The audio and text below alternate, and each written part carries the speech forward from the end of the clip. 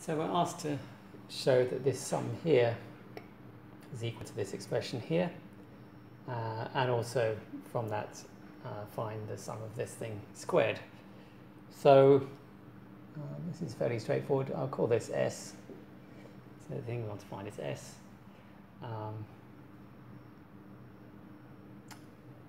Actually, one up.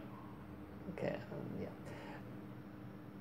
So with using residue theorem, what we can find is the sum from n equals minus infinity to n equals infinity of 1 over n squared plus a squared. So we just need to work out how this is related to the sum we're trying to find. So if we think about it, the n's going to repeat except at n equals 0. So basically what you're going to have is this is going to be equal to 2 times s, except we only have one repeat. We only have one of when n equals 0. So we need to subtract that off. So when n equals 0, you've got 1 over a squared. So basically, the sum we want, S, is going to be... Okay, so I'll leave that there, and then we can work out what this is. And, we've got this result for later. So this, according to our formula sheet, well, first of all, notice that it has simple poles at n equals plus or minus ia. So we just need to end up evaluating the residues at that point, those 2 points. So we've got residue of, so f in this case is, now we're talking about z, so we've got f is 1 over z squared plus a squared, and we're multiplying that by cot pi z, so it's cot pi z over z squared plus a squared, and we're evaluating it at zj, and zj is just plus or minus ia.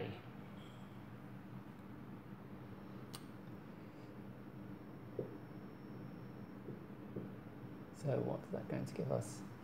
Well, using the usual p over q dashed rule, we'll get cot pi ia, so it's, I'll do the plus ia first, divided by 2z, so 2z plus ia is going to be giving me that, and then I'm going to have plus, and I've got cot, then the negative one, so it's cot minus ia over 2ia. Okay, so cot, like tan, is a odd function. So the minus goes outside, this minus goes outside, so we get 2 of those things. So we'll end up with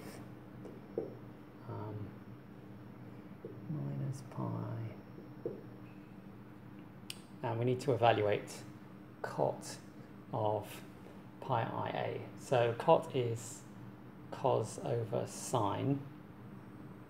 So the cos gets turned into a cosh, and the sine pi I gets turned into sine I times sine pi a.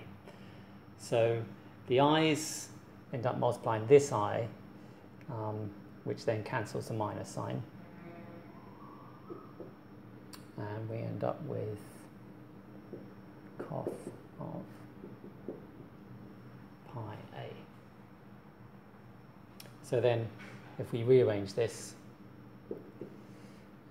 you can see we get S equals 1 over a squared plus pi cof pi a, and then this is all, sorry, I forgot to divide by a, and then this is all halved because of the 2s, which is what we're trying to prove for the first bit. For the second bit, we want to find this sum. So we can differentiate s both sides with respect to a. So ds by dA is differentiating inside the sum. We end up with a minus because we've got divided by 1 over to the power minus 1, and then differentiating that the a squared gives us 2a on top, and end up with that. And then we just need to differentiate this. So differentiating this gives us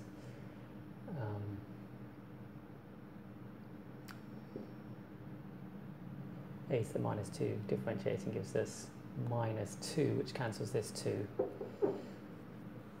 and a cubed on the bottom with a minus sign. Differentiating this gives us a minus sign because of the divide by a, and we end up with pi over 2a squared coth pi a. And then the last bit is to differentiate the coth. So if you can't remember how to differentiate coth, then we can just do it from first principles. So coth is cos x over sin x. So you want to differentiate this. What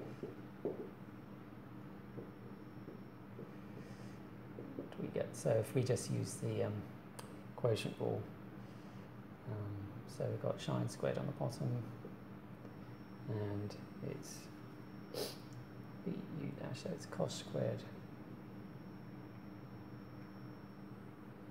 minus u v, no, sorry, it's u over v, so it's vu dash, so sorry, it's sin squared.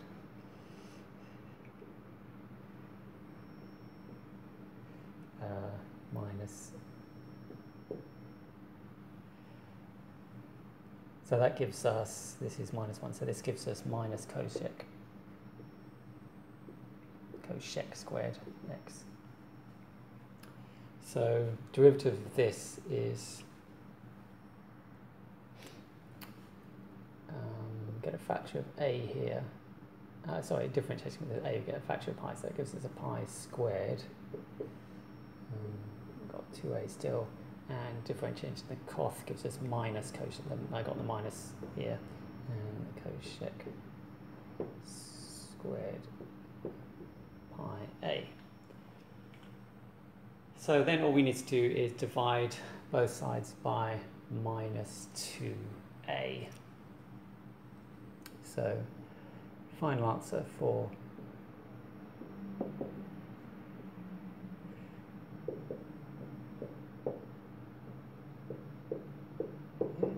is, okay, if I write out, I'll expand everything.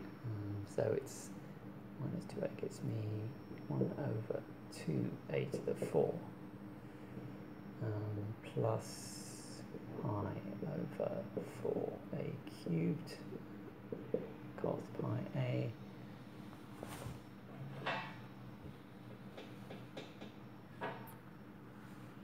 plus pi cubed, sorry, pi squared over 4a squared times cosec squared pi a.